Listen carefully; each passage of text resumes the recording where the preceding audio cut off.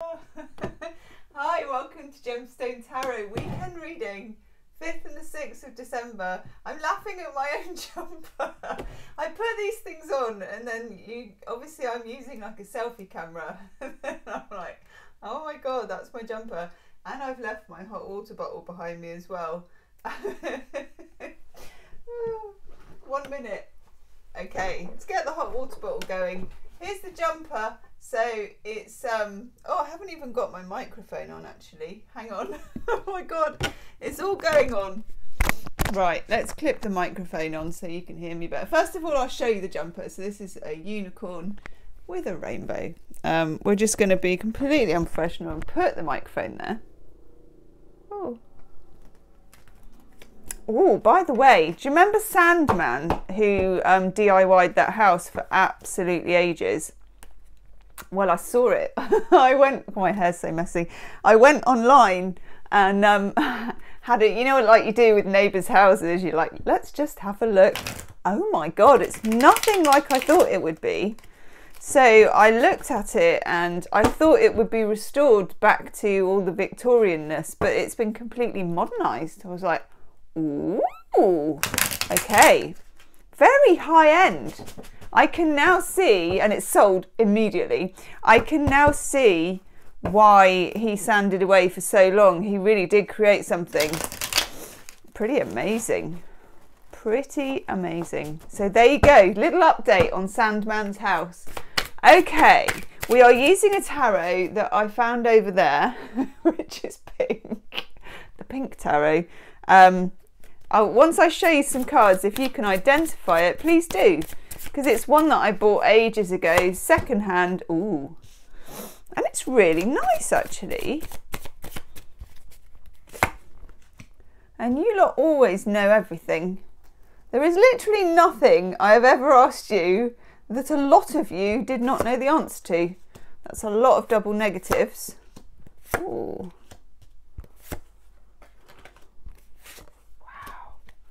Yeah, we're going in the upright. Now, do you remember I said when I look at a tarot set, I always look at the Hermit? So we're going to get our chance to look at the Hermit. Ooh! Just knocked a crystal off. Anything could happen, and it does. This is all right, actually. Okay, overall energy, and it's a nice Hermit. The Hermit card. Now this can be lockdown energy. Certainly my lockdown hair is coming out today. This is Virgo energy. It's the energy of going within. It's the energy of being in your cave. It's the energy of introversion. Next to it, we get the Justice card. This has come up quite a lot recently. And are there scales? Yeah, there's some scales there. You can't quite see them. They're there. Okay, so there are some scales. This is weighing up two different things. And I think for some of us, we're feeling a strong sense of transition. I think everybody is. When you look at the astrology of it, particularly when you look at what's happening on the 21st of December, and again, look at Pam Gregory, look at Gregory Scott, go and look at an astrologer's YouTube if you want the I was going to say the lowdown on any of the astrology that's happening in December, because there's a lot going on, okay? And we're feeling the weight of it. We've got this really rather auspicious looking death card. Oh God. Death to my fringe at the moment. Death to my fringe. Oh my God. I can't control it. I'm not normally bothered, but it's really bothering me today. Okay. Death card, Hermit card, Justice card. Weighing something up behind the scenes, but with that scorpionic energy of the Death card, transition is happening, almost whether we like it or not. And the feeling that I'm getting is that things will start to move quite swiftly, and there won't be the time to carefully weigh up in the Venusian Libran way that you might want to. Librans generally take their time harmonizing their surroundings, their feelings, you know, weighing things up, trying to make things harmonious color-wise, emotion-wise. Just might not be the time for that. We've also got this really looking Knight of Wands, okay? Let's go. Fire energy, fire sign energy. It's a message coming in or some kind of movement. I think of this in terms of the Eight of Wands, which I think is the how can I never remember this? I think it's Jupiter in Sagittarius, or it's Mercury in Sagittarius. It's Sagittarian energy anyway. It's that whole, it's happening, let's go, let's do it, transition, woohoo! But then the rest of us are sort of feeling a bit, but I'm hermit, I'm in the cave, I've been tucked away, I'm introverted, I'm not ready yet. It's weighing those two energies up. And then, this is another card I always quite, and that's really interesting, I always quite like in a deck, is the Nine of Swords. Because you always get a good duvet in the Nine of Swords. Oh, you know how we were talking about the Hierophant the other day with his Saturday bog cleaning gloves on? Well, as you know, my sister makes quilts. I have made one once. I once did hand make a patchwork quilt. Never again. It brings out my OCD. It was like, I must finish this quilt. There is no pleasure in the hexagons, you know. My sister makes the quilts of reassurance. She also makes lovely pillows as well. She doesn't sell them commercially. But I love a good patchwork quilt. And you get a lot of very good quilts and patchworks on the Nine of Swords. So just look out for that. This is a particularly good one. And what I noticed, and I don't know if I can show you on the camera, is that there are scales. My nails are terrible at the moment, I'm sorry. There are scales here, Libran scales on the quilt. There is Libran scales, there is a jug pouring water, there is a pair of humans holding hands and a heart. Missing card here is the Lovers, Gemini energy, the energy of the choice, the energy of the full moon eclipse in Gemini that happened on the 30th. Now I realise I digress. We're going to pull this together. I'm going to summarise. I know I'm keeping track of being summarisy. Okay, we have the Hermit energy. We've been, to a certain extent, with lockdown, with the retrogrades that have happened, we've been in our cave, literally, figuratively, or imaginatively. We've been in our cave. Someone is hauling you out of the cave and showing you the sun, as in Plato's allegory of the cave. In other words, here's what's happening outside, and here's the source of all the truth, okay? Light bulb moment.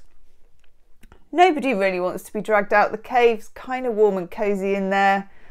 You know, you're feeling a bit exposed. Death card is happening anyway. There is a transition. Nine of Swords, it causes you some worry. Maybe you might be experiencing as well some difficulty with staying asleep, you know, kind of broken sleep. Your mind going at 1,000,000 miles an hour, future thinking. Do you remember yesterday as well? Where we had the Six of Cups and we were being kind of nostalgic and there was this weighing up between fantasy and reality. It feels like that, okay? Then we get the gift card, the Six of Pentacles. There is a gift in this. Do you remember we've had the Knight of Cups quite a lot recently?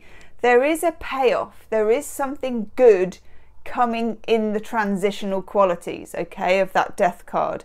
There is something on its way out, Six of Cups, nostalgia, but there is something on its way in as well, and it's quite transformational. Then we get, and we haven't had this for a while, the Fool. I love the Fool card. I mean, it's new beginnings, it's a zero, it's untainted, it's that kind of I'm going to live forever energy. It's got yellow in it, and I love yellow in cards like this yellow. It feels optimistic, okay?